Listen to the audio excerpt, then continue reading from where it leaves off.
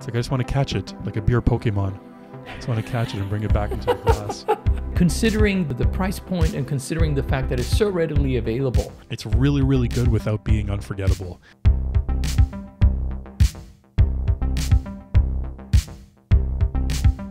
Oh, Sandra, we're finally doing this. This is a lost review. We filmed this review 2 years ago, and it was lost. It was lost in the ethers, the beer ethers, never to be seen again. But now we're doing it once more. We had to. We cannot have a beer channel without doing a review of this beautiful, delicious beer. The secret beer, as we'll get into in a moment. This very well-kept secret in the beer world, Modelo Negra.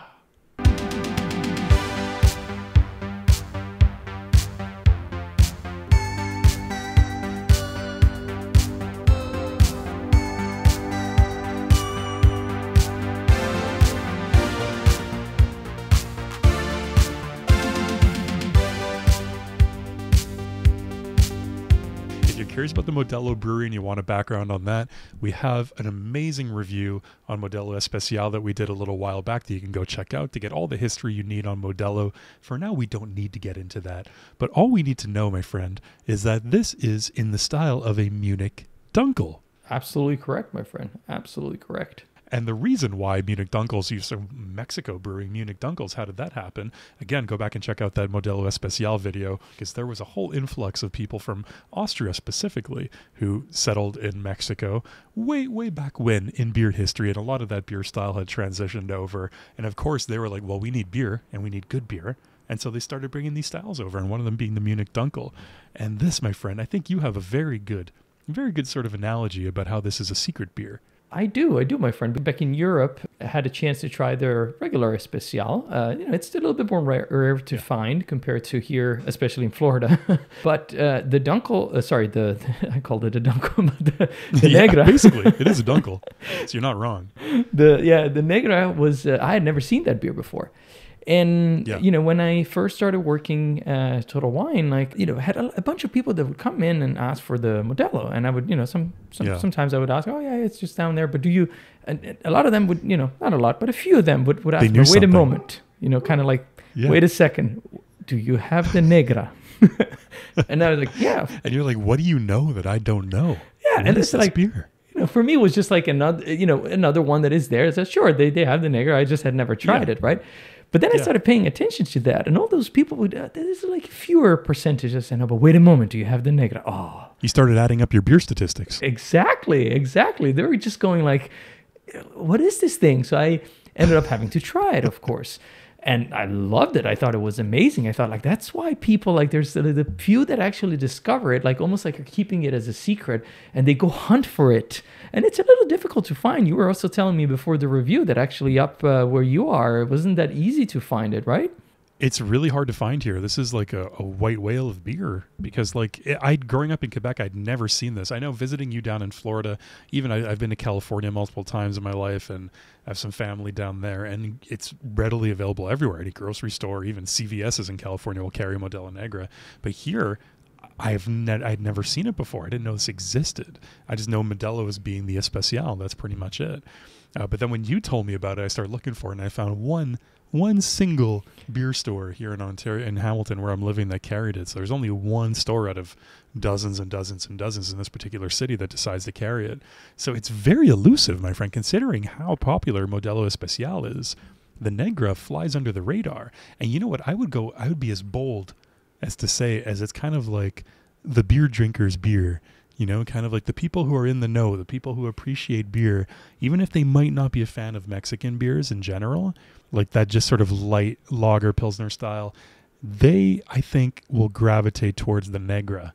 So we got to get right into this, my friend. There's no time to mess around. This is a special beer, and it deserves a special Beer Brackets review. So I think we should crack these open and get right into this review. What do you think? Let's do it, my friend. It's time, finally, back with the Modelo Negra. It's time. Oh, my God.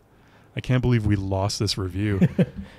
I'm sure there were reasons, my friend. There were reasons for that. You know what? Yes, we've talked about this before. The beer gods work in mysterious ways.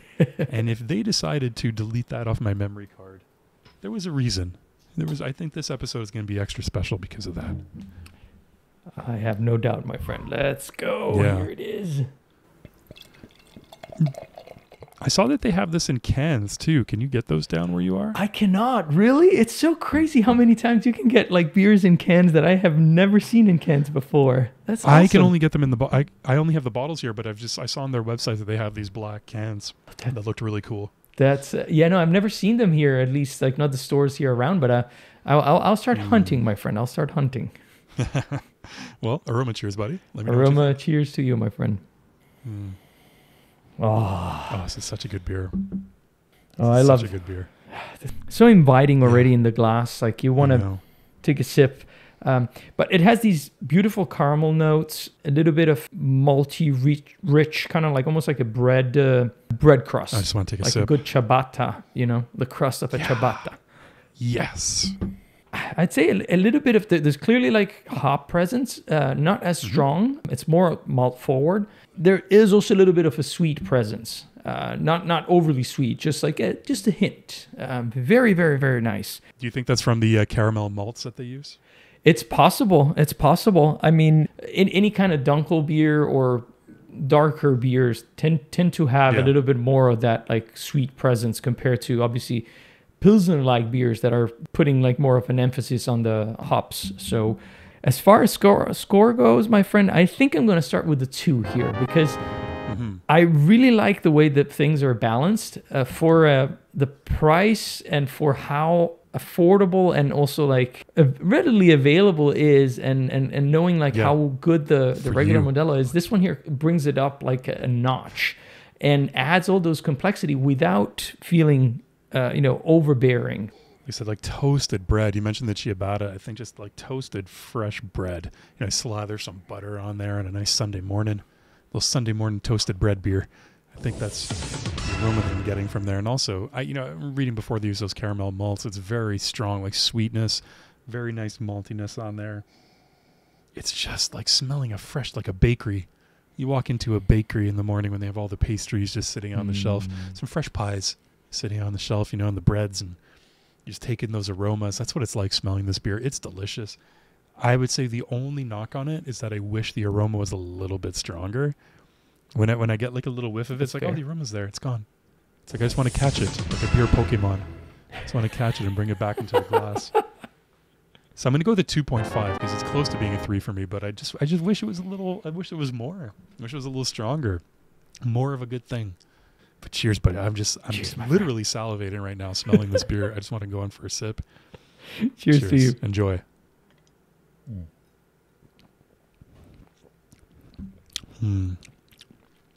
Oh, yes. Oh, that's so good. Man, I gotta say, like, they really know how to make beers there at the Cerveceria Modelo. The taste, like, has all those elements that we described in the aroma. It's easy to sense, like, that overly malty presence and then go overboard on the taste and become overly sweet. For sure. They are not doing that. They have that nice hop kick that just starts right from the beginning, carries over, brings out those nice like bitter note, but also aromatic, like a little bit more herbal. So it's like going with the bread analogy. It's like if you had like some rosemary or thyme, like something like that, like in the mix. All this bread talk. Yeah, and it's making me want some bread. Right. And then you have like this richness and also like some of those savory notes coming from the toasted character of the bread, or in this case, obviously the malt. My friend, I'm going to go with 2.5. I think it's very, very close to be perfect. I think, like you said, there's just something missing. It's almost like it's almost a little bit too soft, but I guess like that's also one of the appealing factors of this beer, that it's of course very drinkable. What do you think? I would love to know. Of course, it's based off of Munich Dunkel, and a lot of the other Munich Dunkels we've had, if you think of like the Erdinger Dunkel, that style is very light as well, right? Yeah. So I think this might, based on the Dunkels I've tried all being kind of light in that sense, I think maybe this is true to the style, but at the same time, it's a Mexican cerveza, right? I mean, it's meant to be easy drinking. It's meant to be drank down in hot weather. It's not meant to sort of like bog you down with a really heavy flavor. So I think this is all by design.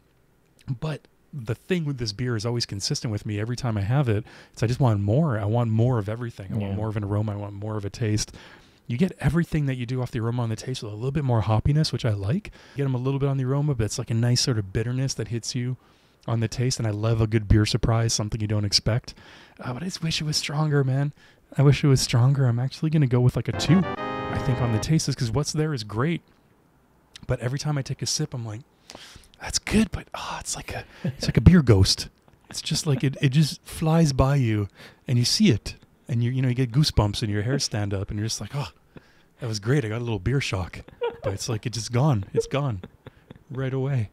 The highest possible 2 I could possibly give. That's now, awesome. my friend, the mouthfeel beer bracket tradition. We have to do a little bit of a refresher here. I hope you saved a little bit in your yes, I little did, stubby my bottle. friend. I did. Let's do it. I wish there was some yeast in there that we could Right. swirl around. And I wonder if they have a bottle fermented Modelo somewhere, like in the could cellars you there. imagine? Imagine if this beer was bottle conditioned and it had like this really sharp, sort of like Erdinger-like carbonation to it. That'd be nice. That's true. Man, this is good.